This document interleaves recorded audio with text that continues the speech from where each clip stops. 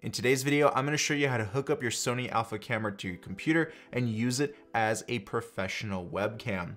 I'm going to show you how to do this on multiple cameras. We're going to start off by doing it on the Sony A7SIII, and then I have my Sony A9 with the traditional Sony Alpha menu system, so I'll cover both ways. Before we go down that road, I do want to tell you that you cannot hook up multiple cameras using this method.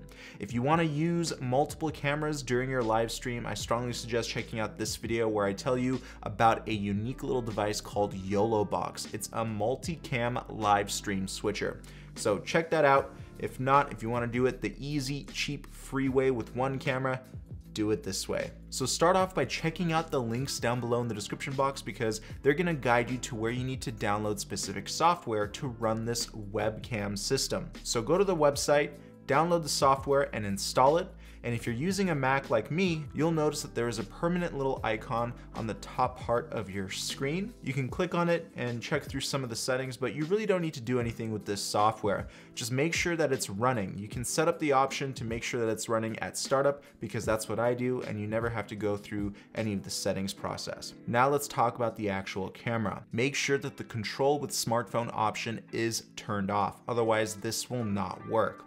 After that, you want to scroll down to PC remote and make sure it's enabled. For the traditional Sony Alpha menu, go to Network and turn off Control with Smartphone.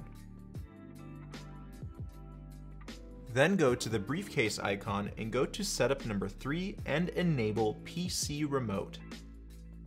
So once you've done your camera settings, make sure you grab your USB cable and connect it to the multi-port on either your older Sony camera or the Sony A7SIII. Now, really important here that you use the proper cables. There are charging cables and there are USB data cables.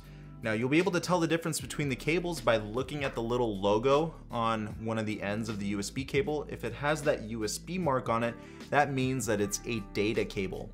Most charging cables probably won't have that logo on that cable. So that's a good factor in deciding whether or not to use that cable with your camera. I ran into this issue a lot, so make sure you're using a data cable, not a charging cable. To make sure that your camera is connected as a webcam, check out the second link down below where I guide you on a webcam tester that you can do online. Here you can test out your built-in webcam on your computer or your external webcam such as the Sony Alpha camera. Now, along with good video, you also need good audio, which is why I constantly record with my Zoom H6 recorder. It's actually shaking my whole microphone system right now, but you can use a professional mic with your live stream system.